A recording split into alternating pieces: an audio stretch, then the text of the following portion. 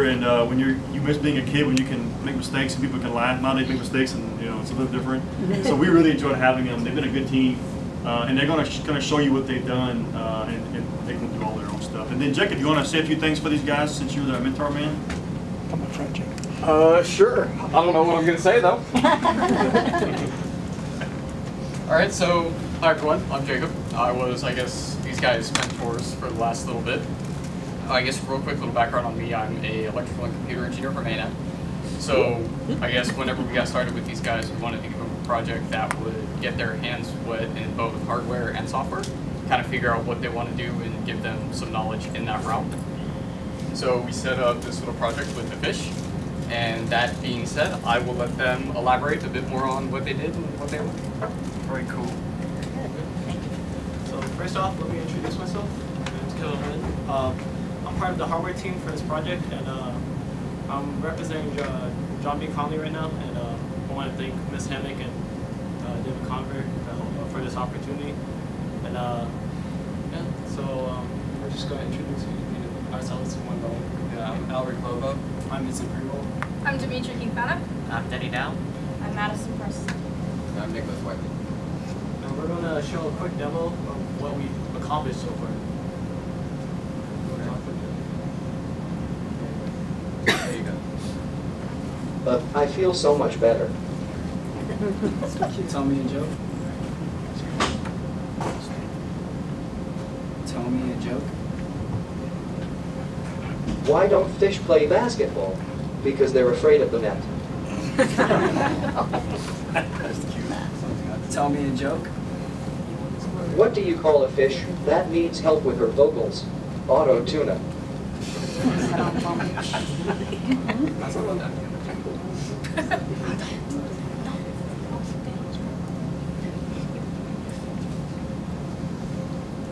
What do you think about the IBM interns? Wow, these are some of the best IBM interns ever. Do I need to say more? Alright, so let me explain what Project Intu is, how we integrated it into that vision. So Project Intu is basically integrating mental processing like humans with using cognitive services like text-to-speech, speech-to-text, and conversations, just putting it inside like everyday devices pretty much. So it's like cell phones or anything. It's an easy way for coding, like it gives us like a guide to do it. So it requires minimum coding and just overall just an easy way to integrate two things together. So we knew from the beginning that we wanted to give the fish its own personality. It came as it is. It's actually very unique to me. I've never seen a type of fish like this before. It's actually pretty interesting. So the guys and I, we went together and we tried to see what the fish actually originally does. And it plays back two songs. One is Take Me to the River, and it plays back Don't Worry, Be Happy. And so, I mean, I thought that was pretty interesting. So the way it works is originally you would go across it. It has like a little motion sensor right here, and then it would start singing the song like right away. And it has a bunch of, has a tail motor, a head motor, and a mouth motor, and they all move corresponding with the song.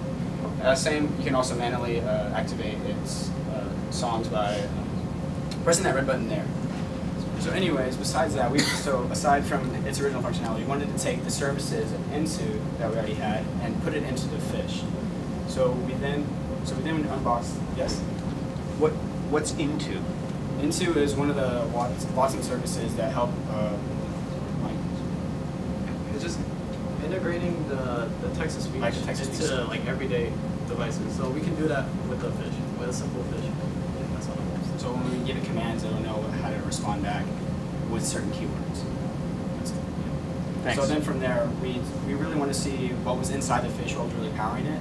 So we opened it up and we found that it has a logic board where it gets all the commands, and like it's all connected to wires and stuff. It has 3 motors, a head motor, a mouth motor, and a tail motor, as you saw earlier. That they all move with the song. So and also with the text-to-speech earlier that we were using. So then from there, also inside the fish, it has, besides the motors, it also has a speaker that we removed, and we added our own speaker for application purposes. And so from there, after we unscrewed all the other stuff, we removed the logic board completely from the fish, and we added a Raspberry Pi, which is a little computer. And so then that was the very start of that. And Sure. As Vincent was saying, in order to replace the original logic board that we had just taken out, we decided to use a Raspberry Pi. In this case, we used a Model 3 version that we were able to run Intu on. The idea behind the Raspberry Pi came from IBM's TJ box. And using the basis of these little guys, we were able to easily hook up the Raspberry Pi, the microphone, and the speaker. In order to power the fish motors without overdrawing from the Pi and accidentally frying it, we had to include a power harness. In this case, we're using a 4AA power harness, but we could have also used the 4C battery harness that came with the fish. We also incorporated in our design a breadboard to make an H-bridge. The H-bridge was needed to effectively and efficiently hook up the Pi's output signals to the fish's motors. To make sure we didn't lose connection from the Pi or the power harness, we had to use a L29 3D motor driver chip, and that amplified the signal, so it made sure it reached the motors. This is some of the starting that we had to do, part of the hardware aspects that we had to work on in this project. That's my hand and Kevin's hand. We're working together trying to solder these wires together so that like the connection was strong and that current was flowing well through the fish. Well, and then onto the software part, which was me, Dimitri, and Madison. To maximize time, we split up further with me working on workshop 2, which is conversation, and them working on workshop 3 and 5. Workshop 2, which was conversation, and conversation is a service on the cloud platform Lumix, which allows users and applications to communicate naturally and effectively. We did this by creating new intents, which were questions that people would typically ask the fish.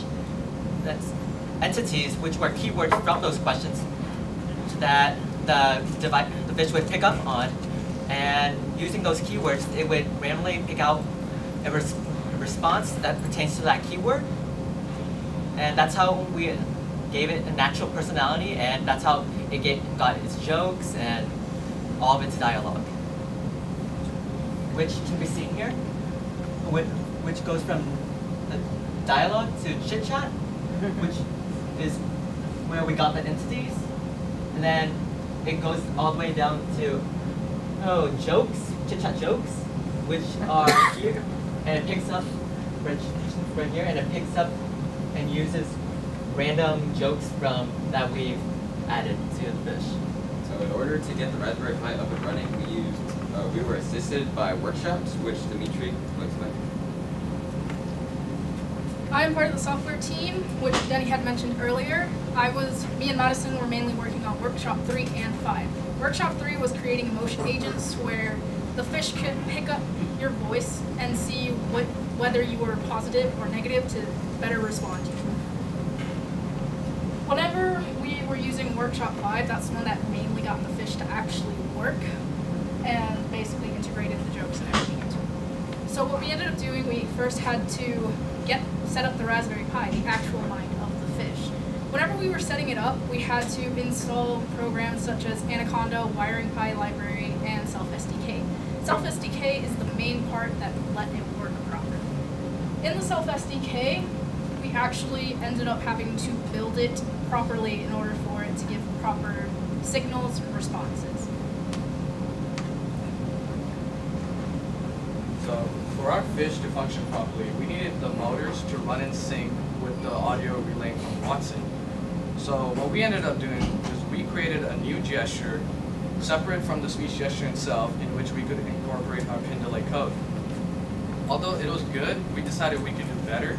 So what we ended up doing is we merged our modified gesture into the speech gesture of self to just make it wholesome and cohesive.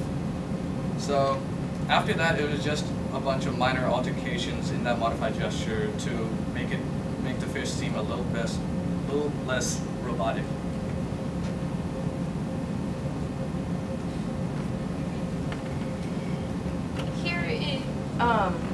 Hi, I'm Madison. As Dimitri stated before, he and I both worked on workshops 3 and 5, and built our Raspberry Pi up electronically. So what I'm going to do now is explain just how everything came together as in the simplest form I can. In the beginning, our fish receives its audio through its microphone. This raw audio then is transported into the Raspberry Pi to go to a text extractor. This text extractor is meant to just gather it up as data so that it can go into a class. So that it can go onto the blackboard first, and then into a text-to-speech program. The reason it has to do this is so that data can be read properly and taken to its proper classifier. Once the classifier's been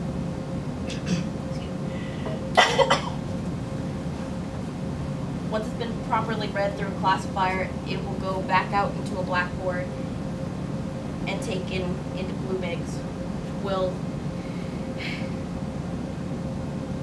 which will take it into conversations. Conversations is basically what Denny had been talking about just a few minutes ago, making natural conversations through question intents and question agents, which creates say objects for the text-to-speech program to use. Once the text-to-speech program is used, it will relay audio back out through the fish's speaker, giving us a voice to our lovely fish. Nice job. Nice.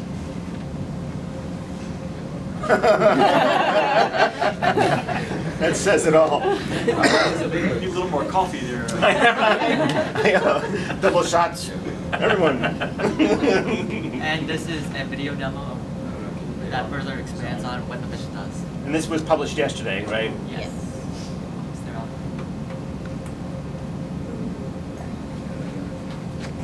Audio.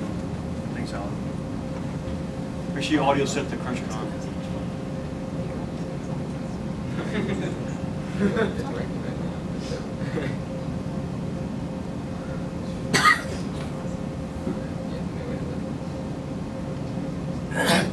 You may have to set the audio on Click the on your. Mac. Oh yeah, Jacob help me out. So mentors are for.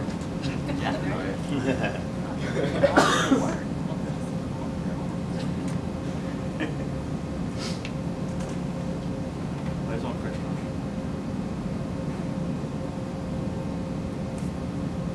Okay. What's the volume level like on the restaurant? Oh.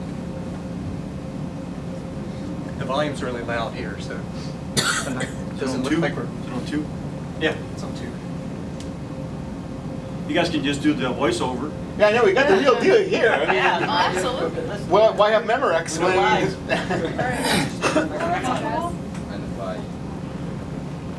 I feel so much better. Anyway. We usually go up and tell it a little piece of ourselves, right? Alright. How are you? Could be better, could be worse. What is your name? Why is the audio over there? I don't know.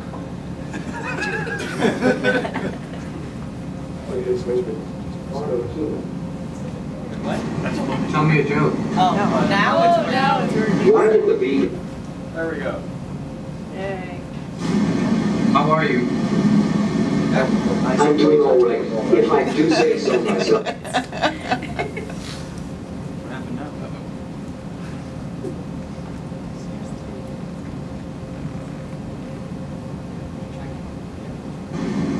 How are you? I'm doing all right, if I do say so myself. Tell me a joke. What do you call a fish that needs help with his vocals? Auto-tuna. Tell me a joke. Why did the vegan go deep-sea fishing? Just for the hell of it. What's the weather? My weather report for Austin currently says partly cloudy with a temperature of 87 degrees Fahrenheit. What time is it? My weather The current time is 4:06 p.m. cloudy with a temperature of 80 degrees Fahrenheit. What is your name?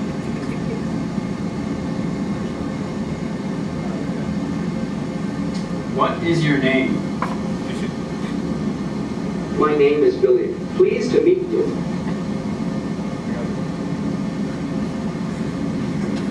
What is your favorite movie? I really like the movie The Matrix, as it considers the idea of code as reality. Who's your favorite actor? I loved watching Linda Hamilton as Sarah Connor in the Terminator films. What's your favorite color? Periwinkle is a spectacular color. What do you think about the IBM interns? You are not wrong. You know, that's it. Very nice. Awesome, very good. So, do you have any questions? I have a question. So are the responses that the fish gives to your questions pulled from the cloud, or are those pre-programmed responses that you have to pre-programmed questions with them? Those are pre-programmed questions, and then you can explain. Okay. As I said before, the responses are pre-programmed questions because, it's like the responses are pre-programmed responses, Okay. but you would, because it would take a keyword from your question and then it would give out a random response that we had already put into. Okay. Well, so let's add a little more color to that. So the answer is actually multiple answers. In the conversational elements where they've added chit chat and jokes, those are fairly hard coded into the conversational flow. The questions, it uses machine learning in the service to say, here's a question like we think they're going to ask, and if you vary the way you ask the question, it will still match up to the particular type of answer like the joke. The weather questions are not hard coded, so how are they getting the answers to the weather? Those are pulled straight from me. There's another service called Weather Locator that the conversation pulls the answer from to answer your question. So it uses the keyword weather. Yes. And what is weather, and goes to that place to pull the weather for Austin. Yes. Does it know it's in Austin? Yes, it knows it's in Austin. So if we took the fish to Dallas, it would know, it would, and you asked it the weather, would it answer it for Dallas? Yes, if you applied a service that allows it to figure out the location there. Okay. And you can ask cities and states and countries? Yes. And how do you remember how it does that? How it knows which city, state you're in? When you ask it about it? There's another service. Yep, that's right, yes. Alchemy? Alchemy pulls out entities like city and state, so it passes to the service for the weather. So these guys did a lot more than they know. Yeah.